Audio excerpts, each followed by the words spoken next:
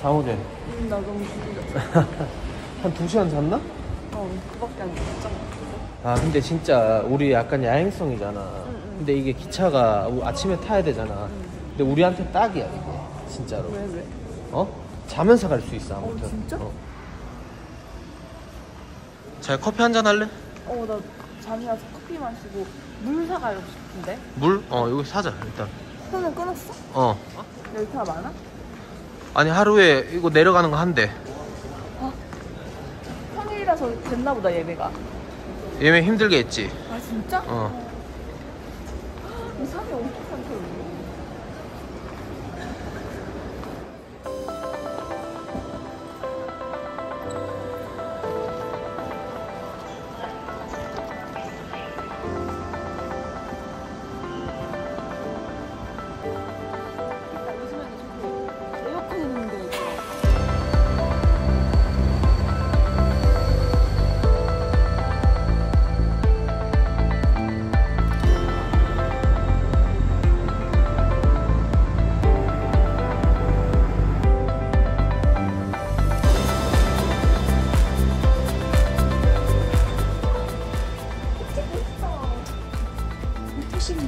우리 잠깐만 들어가 봐야 돼.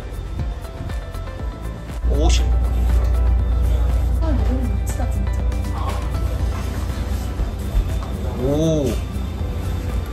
아니 내가 이거 봤었거든 인터넷에서. 인스타그램에 봤었는데 생각보다 조금 작아. 그러니까 이게 근데 원래 6인까지 되거든? 근데 내가 볼 때 6명이 타면 여긴 좀 비좁아. 근데 이게 최소 3인부터 예약이 되더라고? 근데 우린 그러니까 한 명 값을 더 내고 탄 거긴 하지. 아 진짜? 문도 닫을 수 있어? 닫는다고 해서 완전히 다 끼고 그런 건 아닌 것 같아. TV도 있다, TV. 이 의자 이런 것도 있고. 너무 잘 돼 있다. 찜질방 냄새 아니야? 찜질방 냄새? 약간 그렇네? 그 생각보다 그래도 좀 쾌적한데? 너무 좋은데? 막 누워서 잘 있으면 좀 베개일 것 같은데. 지금 베개가 없으니까. 그럼 진짜 자실분 뭘 가져오셔야 되네. 와 근데 이거 좋네. 이렇게 여기 이런데 풍경도 보면서 갈 수 있네. 자기야 이거 닫으면 아니지 이거 아니 햇볕을 가리는 게 중요한 게 아니라 풍경을 보면서 가야 돼. 아니 내려서 보여준 거지 이게 내릴 수 있다. 내리려는 게 아니고. 근데 이거 얼마야? 한 7만 원 정도? 사람당? 아니 3명.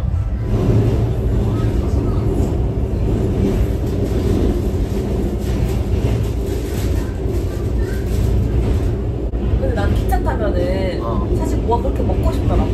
근데 이번에는 예산 가니까. 그렇지. 안 먹었는데 원래는 기차면은 꼭 뭐 먹어. 그러니까 아시는 분들 기차 타면 꼭 먹는 분들 계실 거야. 뭐 오징어라든지 계란이라든지 뭔지 알지? 근데 내가 이거 봤다 했잖아 인터넷에서.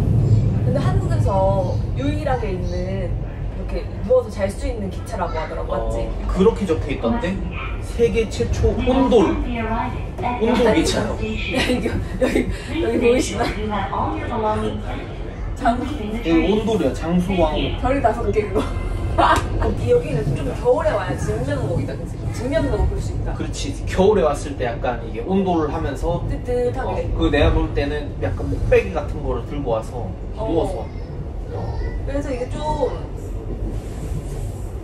엉덩이가 되게 없어서 저기 앉을 거면 저기 의자에 앉아야 돼. 앉아. 근데 나 그거 놓고 싶어가지고 저 필요 없어. 자야 되니까.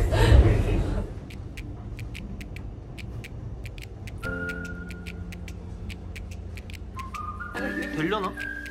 난 되지. 안다. 완전 딱이네.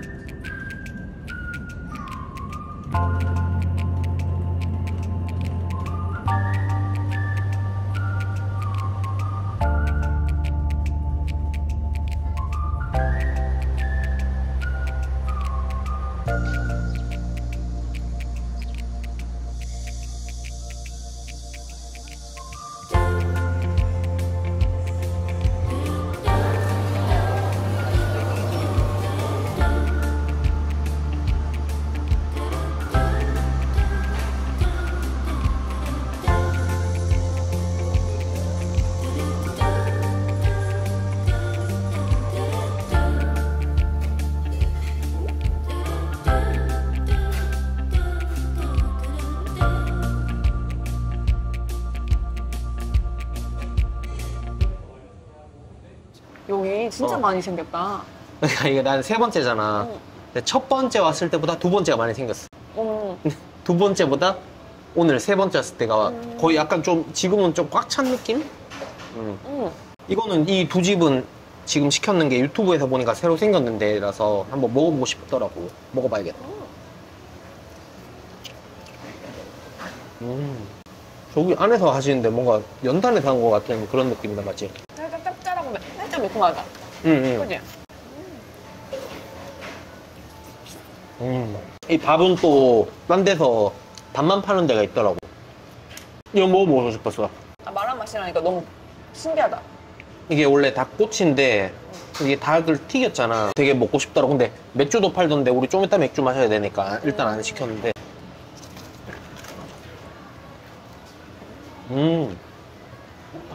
마라는 많이 나? 내 스타일이다. 나는 왜냐면 닭을 튀긴 걸 좋아하잖아 원래. 그건 간장이야? 응. 데리야끼야 간장이야? 간장. 간장? 특별간장. 왜? 내가 닭꼬치 이런 튀김 옷 없는 거는 옛날에 학교 다닐 때 고등학교 때 먹었던 게 다거든? 근데 그때는 약간 이런 튀김옷이 아니야, 알지? 눅눅한 튀김옷이고 이거는 되게 바삭바삭하게 약간 무슨 일본 새우튀김처럼 튀었어. 이거 진짜 괜찮다. 난 사실 그 의문이 있었거든. 예산시장에 아직도 사람 많을까? 아 맞아. 오늘 평일인데도 좀 많았어 아까? 광장이 지금 꽉 차 있어. 아 진짜로? 근데 이게 두 군데가 새로 생긴 데잖아. 내 입에 딱인데? 아 진짜? 응. 이건 약간 진짜 그 돈가스 같아. 돈가스 튀김. 얼마인데 이거? 3,500원. 괜찮다. 다 먹었구나. 아, 나 자기 마라 한번 먹어보고 싶었나? 또 내 거 잘린다. 한 번도 안 저번에 국수집에서 그랬잖아. 나는 이거 솔직히 약간 처음에는 걱정했는 게 너무 좀 두꺼운가 봐? 너무 튀김이 두껍고 너무 헤비하고 나도. 느끼하고 기름기 너무 많고 약간 그럴까봐 했는데 진짜 맛있다 이거는. 튀김옷이 맛있어서.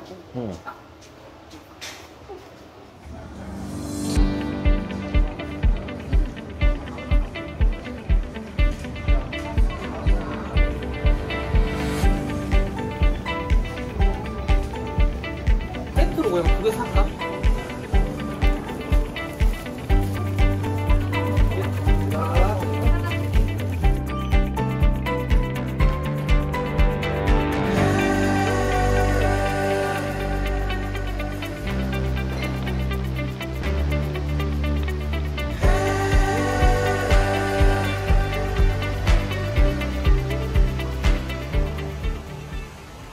나는 이게 훈연 돼지 모듬 이게 그 구인 줄 알았거든. 근데 약간 이게 족발처럼 나왔는데 근데 오히려 잘 된 것 같아.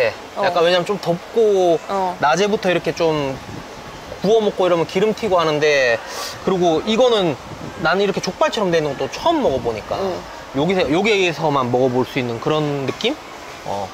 근데 나 사실 이런 부속 있잖아. 좀 무서운데 한번 도전해볼게. 간장 까리 전골. 근데 이게 그냥 곱창 전골이랑 좀 다른 것 같아, 맞지? 간장에다가 간장. 꽈리가 여기 예산 그거잖아.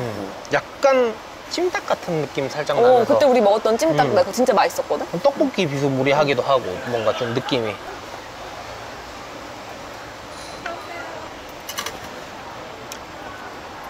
훈제 맛이 나네. 근데 훈연내는 맛이 나서 좀 잡내나 이런 거는 좀 안 나는 것 같아. 자기 막걸리 마신다고? 응, 나는 막걸리를 좋아해.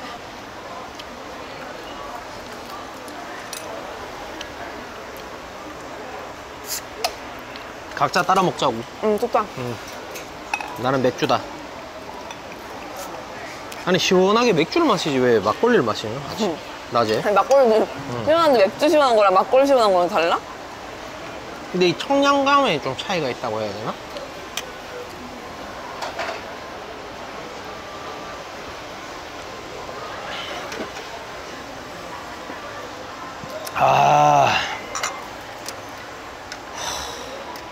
나 진짜 브이로그에서도 그렇고 먹방에서도 그렇고 술 잘 안 먹잖아. 특히 이렇게 식당 같은 데 와서는. 그런데 이렇게 또 기차를 타고 오니까 술도 마실 수 있고 좋네. 맞아. 잘 못 먹었잖아, 맨날 차 때문에. 더운데 딱 한잔 하니까 좋네. 우리가 알고 있는 그런 간장 베이스의 음식들 있잖아. 뭐 찜닭이라든지. 근데 거기에 곱창이 들어가 있는. 거기에 이제 까리고추. 사실 솔직하게 곱창 먹으러까지 오는 건 좀 오버 아닌가? 그런 생각을 했었어. 왜냐면 동네마다 있는 게 곱창집이고 집 앞에서도 먹을 수 있잖아. 그랬는데 뭔가 이렇게 족발 비스무리하게 이런 훈연 돼지 모둠 이런 것도 있고 이런 전골도 있고 각자 뭐 볶음 뭐 국수 국밥 이렇게 이 6개의 집에 각자 다른 곱창 돼지 곱창 음식들이 있거든. 그래서 되게 좀 이러면 와볼만 하다 이런 생각에다가 이렇게 좀 이 야장 감성 이걸로 하면은 괜찮은 것 같아. 근데 나는 솔직히 개인적으로 훈제 음식을 다 안 좋아해. 이거는 뭐 훈제를 안 좋아하시는 분은 다른 걸 시키셔야 될 것 같아. 왜냐면 훈제 향이 있으니까. 그 말인즉슨 먹기 싫다 지금. 아니 이거는 솔직한 취향 차이니까 이게 뭐 맛이 있다 없다 이런 논하기 전에 그냥 훈제 자체를 내가 안 좋아해.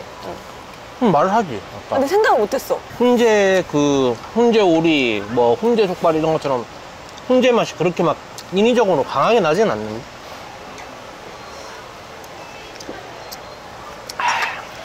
아니면 뭐 구이 좀 먹을래? 아니 배불러. 근데 여기 밑반찬을 이것도 전수해 주셨을까? 가지가 진짜 맛있다. 이거 밑반찬 전수를 해주셨는지 가지가 너무 맛있어 깜짝 놀랐네. 다른 가게에도 이렇게 나오는지 모르겠네.